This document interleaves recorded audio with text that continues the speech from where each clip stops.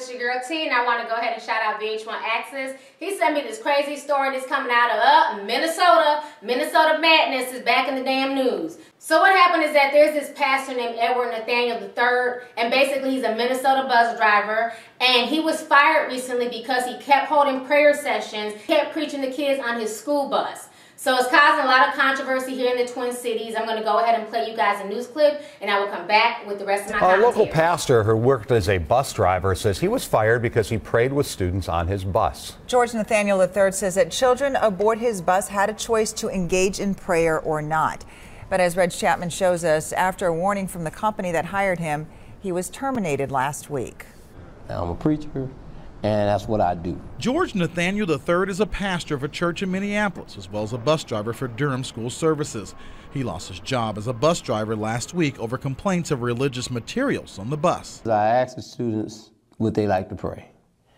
And if they like to pray, then they can pray. They can lead prayer themselves, and then I would pray. Nathaniel says never was anyone forced to do anything against their will. A couple of routes, I had children that chose not to pray. So that was fine. Nathaniel admits he was told by the bus company to stop what he was doing. The company said, they gave me a written warning that you cannot pray on a bus. The company changed his bus route. This time, Nathaniel said he spoke with parents about his praying with kids on the bus. No parent complained to me personally. So I just heard it from the district. But in terms of the First Amendment, what he was doing violated the First Amendment, in my opinion. ACLU Legal Director Teresa Nelson says Nathaniel should not have been having prayer on a public school bus. The school bus is a captive audience. When he's driving the school bus, he is acting as a school official, and he does not have the right to proselytize or to promote religion in that context. They're trying to take away every right that the Christians has to express our Christian belief in this supposed to have been Christian nation. Nathaniel says he wants to fight for prayer on school buses, but there are those who believe his fight will be in vain. He has First Amendment rights to pray. He's got a right to his own religion, but there is no constitutional right for school officials to pray with a captive audience of students. Durham School Services says it is company policy not to discuss individual employment decisions in the media, but added that the company does not have a specific policy on the subject of prayer. Nathaniel is looking for other clergy to join his cause. Okay, so you guys just watched a news clip, and I just thank God that he didn't let Jesus take the wheel. First of all, folks just do the most. Sir, all they ask you to do is drive the bus. Make sure the kids get to school safe and make sure they get home safe. It is not your job to evangelicalize people. It's not your job to preach to people. It's not your job to lead all these kids in prayer. What people don't realize, a lot of folks are saying, well, what's the big deal? He's just trying to pray, for them, and he's trying to keep them safe. What folks don't realize is that Minnesota has a huge Muslim population. And from what I heard, the kids on this bus were Somalian kids. They were Muslim Somalian kids, and he's basically trying to convert a lot of these Islamic kids to Christianity. And when he made the comment in his news clip that this is a Christian country, you can't tell me he wasn't preaching to these kids. He can say that he was just praying to them, but for him to say this is a Christian country lets me know that he was also preaching to these kids, and these kids ended up telling their parents. And he was also warned, he was written up, and he was told not to do it anymore. He chose to keep on doing it. Well, that's what happens when you go against the rules of your company. You get fired. So I don't understand why he's upset or why he's mad.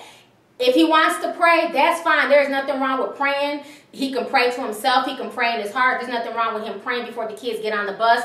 But to hold a prayer session and to force, to ask kids to pray or to preach to kids, I don't think that's cool, because if this was a Muslim bus driver and he decides to, start doing the salat and start, doing the Muslim prayer and everything else and making kids, face Mecca and start praying, it would be an outrage. People would be upset if this was a Muslim bus driver forcing kids to do salat on the bus, forcing Christian kids to do a Muslim prayer.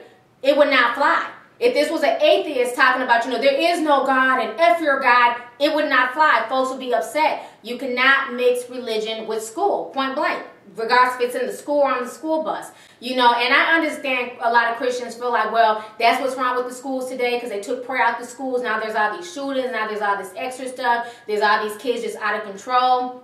I understand that. But at the end of the day, that's the rules. And if the rules are there's no religion in schools, and there's just no religions, there's not too much you can do about that. You know, do I think that prayer is bad? Hell no. You know, prayer can be a very peaceful thing. There's nothing wrong with praying. There's nothing wrong with being a Christian. There's nothing wrong with being a Muslim. But you cannot force your religion or your ideology on anybody else. You know, we have to have respect for everybody's religion. You know, and I feel like that's what it was, is the fact that he was trying to convert these Somalian kids into, you know, Christianity, and that's not fair. You know, we have a huge Muslim population, and we have to respect everybody's religion, everybody's culture. Unfortunately, he just needs to understand that nowadays we live in a society where you cannot pray, you know what I'm saying, to people. You can't force people into prayer. You can't preach to folks. Folks ain't trying to hear that. You know, it's sad, but it's just the way of the world. You know, should he been fired for that? Well, being that they warned him and he was written up and he was told not to do it and he still disobeyed, I can't be mad that he was fired for that.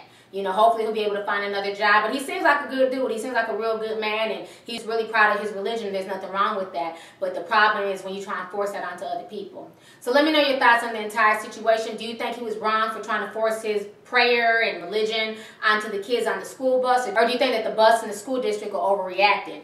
Or do you think that people just need to keep prayer out of schools and off the buses? So let me know your thoughts on the entire situation. All right. Deuces.